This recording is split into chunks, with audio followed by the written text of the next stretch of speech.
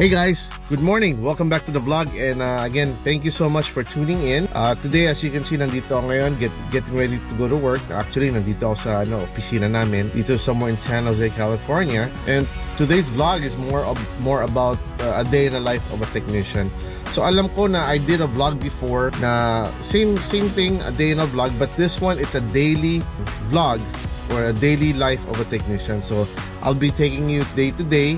So anong mga nagaganap sa mga gawain ko araw-araw. Like today is Monday, so start off of a new week. So every day or as much as I can, I report here every morning. You'll see me on and off in action as far as what I do inside the home. Again, disclaimer lang sa mga bahay-bahay na pinapasukan ko. Some will and some will not allow me to bring a camera kasi I'm gonna show part of how to put stuff together here and there. But sana ma-enjoy nyo itong vlog na to. At saka kung first time kayo dito sa vlog na to, please do subscribe, like, and share. So ready na ba kayo sumamak sa akin? So paano? Tara!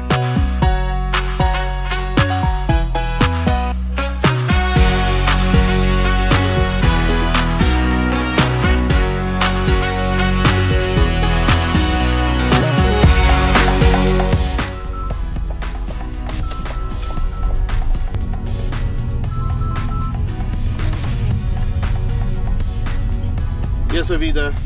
Good morning. How are you? Good. Good morning. Good morning. Hey, who's going with you? Vin. I'm gonna be helping Vin out because I'm kind of crippled today every day. But I request Ray. Oh, I don't know. I have no idea. Because Ray is the one that did the same exactly the job to one of my other customers in the same neighborhood. I don't know. Is it supposed to be Ray and Vin or just No, Ray? I was requesting Ray and then of course a helper. Probably was yours. If you want, call Flint. Find out what's going on. Okay, let me talk to someone. All right. Okay. So yun, sales rep.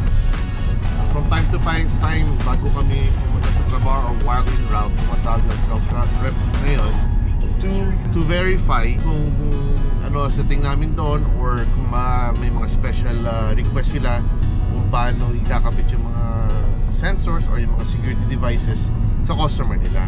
Kasi they have more in contact with them, more on detailed, and mas nasasabi nila sa amin as a technician kung saan ilalagay yung mga bagay-bagay o saan ang preference ng customer ang mga motion sensor or kung may camera man. At this moment, di ako pwede mag-install ng camera kasi nga di ba medyo injured ako.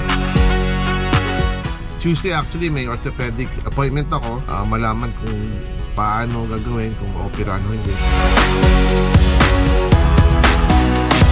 Since I'm on modified duty, cannot climb ladders.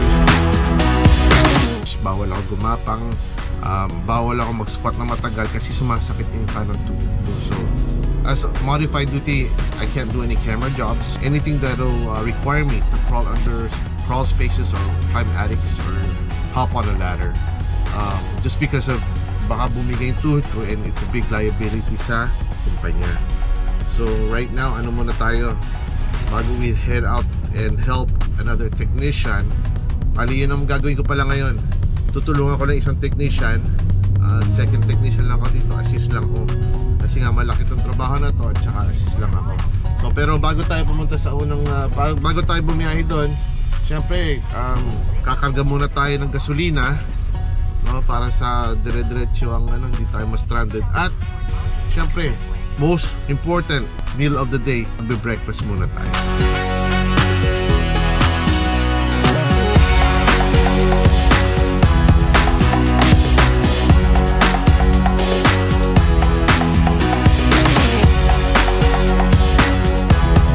Siyempre, kung busog ang ating sasakyan, kailangan busogin natin sarili natin. Breakfast muna tayo bago magdire-diretso sa unang trabaho for today.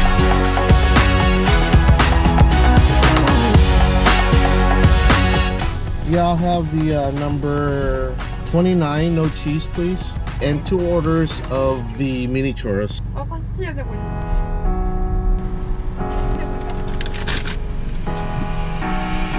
yung Jack in the Box na to malapit lang dito sa trabaho. So ito pinaka-closest na pwedeng kunan ng breakfast.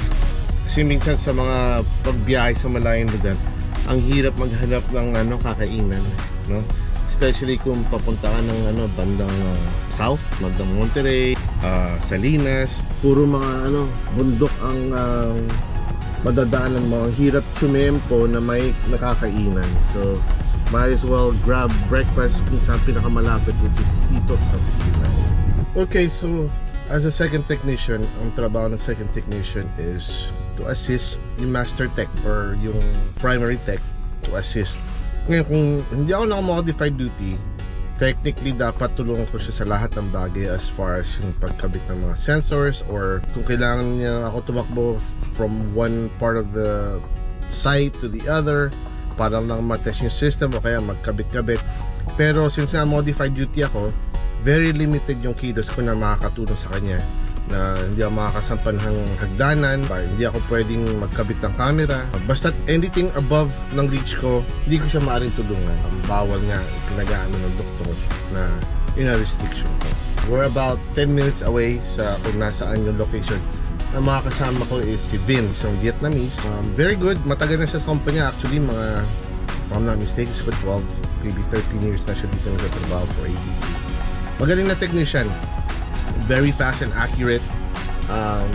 You know, from time to time, pag medyo alam niya na kaya niya na mag-isa, pinaalis na yung second technician. Kadalasan ako na-check yung second technician niya. So, nakabswelto ako, nakauwi ang maaga. Pero this time around, kahit pauwi na ako maaga, kailangan ko i-decline yung offer. Gawa ng may bago kaming regional manager na nag-check ng attendance, ika nga. Kasi nga itong sasakyan namin, merong GPS, no? Meaning natatrack kami ng mga amo namin. Kung nasaan kami, natatrack kami kung ano location namin. Nung medyo dating manager, they don't really look at the GPS, no? They don't mind. As long as nagtatrabaho kami, okay lang. Pero ngayon bago to, so medyo aggressive. Siyempre magpapakita ng gilas, no? And like anybody na bago sa kumpanya o bago sa position, magpapakita ng gilas para din maging worthwhile ang pagka-promote sa kanila o pagkatanggap sa kanila. So, didecline ko yun pag sinabi sa akin ni Vin, you know, he got it.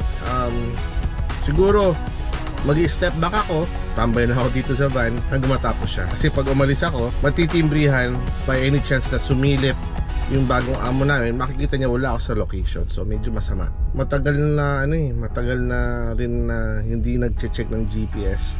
So lately they're really pushing hard na ma-locate ang bawat technician. Pero isipin nyo lang, sa dami ng technician sa branch namin, sino may panahon na man ang bawat isang technician, ang mga kilos nila, para man kung nasaan sila. Kasi imagine mo, sino pa ang tao sa harapan ng computer para lang makita kung nasaan ang isang technician, kung sila ba'y nasa outside. Pero kadalasan chinecheck nila yung ganito kaaga, kasi syempre may oras pa sila. Chinecheck kung on time yung dating ng technician sa location, and then towards the end of the middle of the day, medyo siguro hindi na tinitingnan. I don't know, nang haka-haka ko lang, but the more probably they're looking at is yung early morning at saka late afternoon, kung umuwi ba na maaga, siguro mabandang alas 2, alas 3. Kasi usually ang pasok namin is mula alas 7. Kung pupunta ka ng warehouse, kailangan alas 7 na sa warehouse ka para kung pipick up ka ng gamit. Ngayon kung hindi ka naman pipick up ng gamit, alas 8 ang clock in time mo, pero kailangan alas 8 na sa bahay ka na ng customer. Pag 7, usually hanggang 4 kami. Pag 8 naman, mga 4:30 to 5. Medyo maluwag sila sa overtime. Nakakapag-overtime ako na at least 1 hour a day, okay na rin dagdag extra.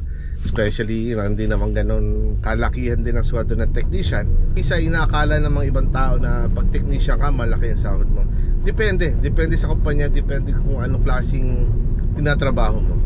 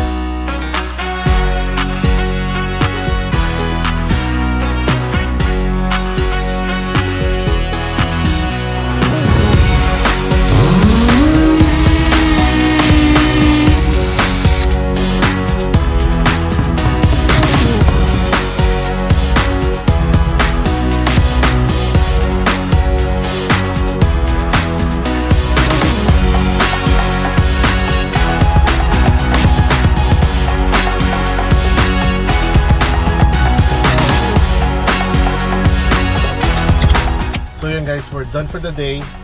3 o'clock.